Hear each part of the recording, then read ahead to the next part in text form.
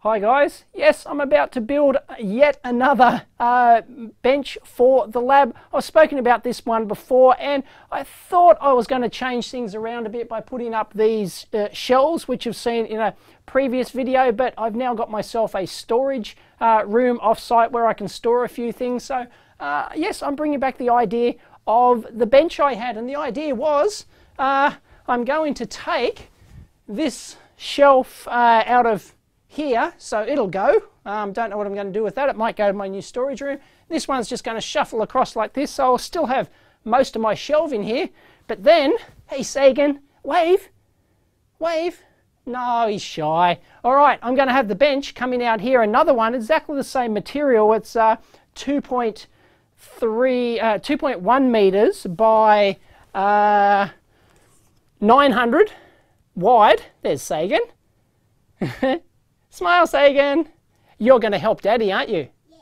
Yes, awesome. All right. And yeah, exactly the same as all my other benches over here, but I'm going to have it sort of like as an island bench sticking out from the wall there. That is the plan. And yes, I've still got some blue ESD rubber matting over in the corner. I think I've still got about 3 meters worth of that. So it'll cover that perfectly. It's exactly 900 millimeters deep. So I'm just going to put some legs on this. I got this from Bunnings. It's a 30 millimeter clear pine, and they're really nice bench tops. They're pretty cheap. They're only like $89 or $99 each or something like that. And that's what I built all my benches from over here. Slightly different. Instead of having the legs like this right on the edge, I'm actually going to inset the legs on there. So, you know, because it's an island bench. So that should work pretty well. So here we go, and assemble this sucker. Shouldn't take too long. I've already cut the stuff from home. Are we ready, Sagan? Yeah? Give me a thumbs up. Yeah. That's a finger. That's two fingers. No, that's a pinky finger. Give me a thumb. That's what you did.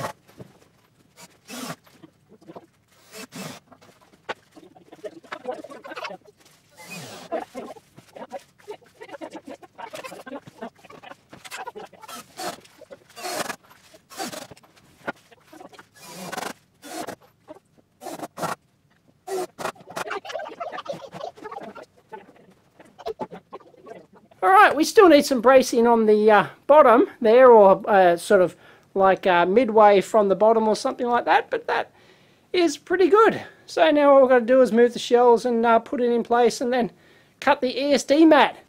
We did well, didn't we, Sagan? Yes. Yeah? Thumbs up? Yeah! Yeah, we did it! Yeah! Yeah! You're a good little builder, aren't you? Yes, I am. Yeah. Smile, Mrs. EEVblog.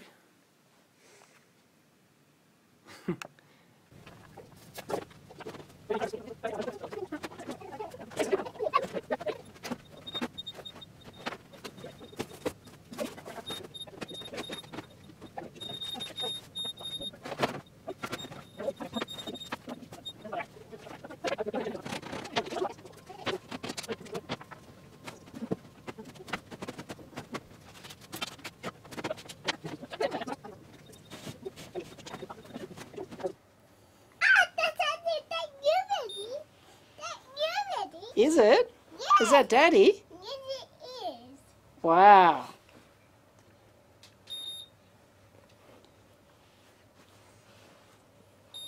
Oh, you got some math happening there, have you? You doing some math functions? Yeah. Yep, start stop mode. Got it covered. Oscilloscope. Yes. Can you say that word? It's a big word, oscilloscope. Oscilloscope.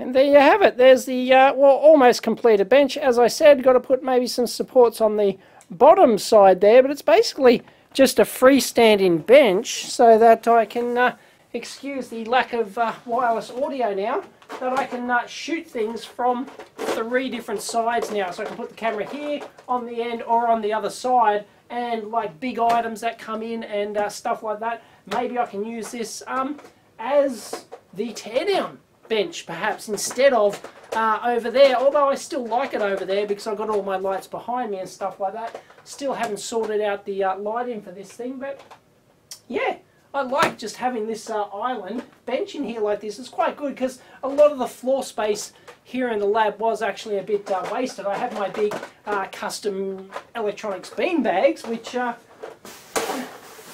if you haven't seen, yes, they are an electronics circuit pattern on them, the world's only electronics beanbag as far as I'm aware, and but they can go underneath now, so when I want to sit on them I can just bring those out and sit on them over there. But now I'm actually making use of the middle of the lab here, which is really good. You can never have too much bench space or shelf space. And I actually thought about using the bench end on like this, like put my camera here and I could do like teardowns, and then I get like a big deep, as far as the camera is concerned, you'd see like a never-ending bench like that, so there's no crap at the bottom of the bench like you normally see on my videos. So I could do that potentially, but at the moment I've got lights up there that are coming down at this angle like this, and I've got hardly anything coming from this angle, so I need like lights behind me to make all that work. And yeah, lighting's important, and oh, I don't know, it's all too hard. Anyway, if you've got any good ideas, what I thought about is some of the mat over here. What does it say again? I want to play with the lights. Oh, you want to play with the lights? Yes. Alright, in a second, dude. What I thought about is pulling the mat, extending the ESD mat so it curves up the wall like this, and I can sort of like stick it on the wall, and that could be like a photography type thing, and it actually worked quite well with a nice blue pale background like that, and just seamless going up. But the problem is the bench is then too long, and I'd have to stick a camera here and face it that way, and it doesn't work. I don't know, so I'll probably get one of those light boxes, light cube sort of things you can buy on eBay really cheap, and I'll probably use one of those for like doing teardown photography and stuff like that.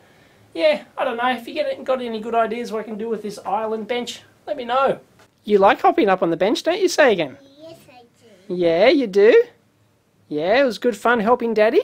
Yes. Yeah? It's fun coming to Daddy's lab? Yes.